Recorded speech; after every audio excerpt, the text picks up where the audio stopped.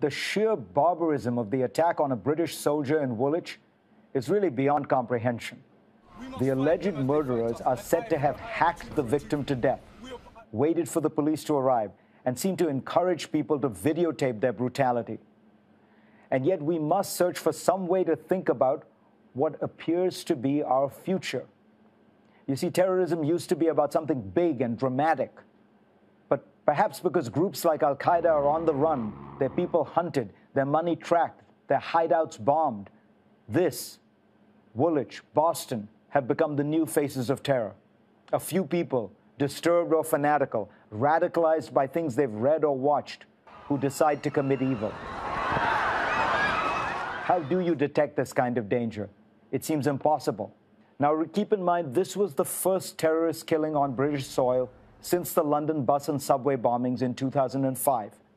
In fact, since the Madrid and London bombings, there have been just 3 Islamic terrorist attacks that have killed people in Western Europe.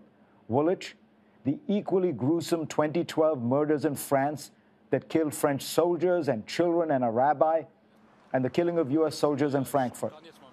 Europe's governments have been doing a good job with police and counterterrorism work, and that might explain the relative calm of recent years.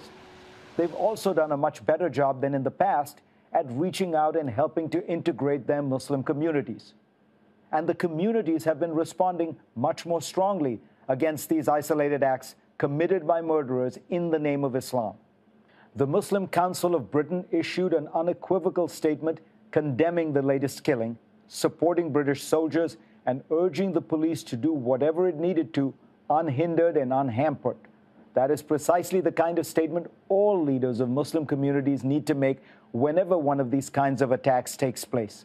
I understand the feeling that some have that they should not be held responsible for the actions of a few perverted madmen. But the trouble is that these madmen claim that they are killing in the name of Islam, and someone has to refute their claims as often as they make them. Now, the alleged murderer in Woolwich claimed that he was retaliating against British soldiers killing Muslims in Afghanistan. I wish that Muslim leaders would make the point that British and American and other allied soldiers are in Afghanistan at the invitation of the democratically elected government of that country.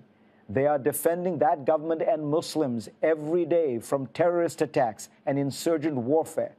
If these people want to protest the killing of Muslims, they should direct their wrath at the Taliban and Al-Qaeda and other jihadi groups, because they are the ones who are killing Muslims and many others. We need to hear this message more often and more loudly.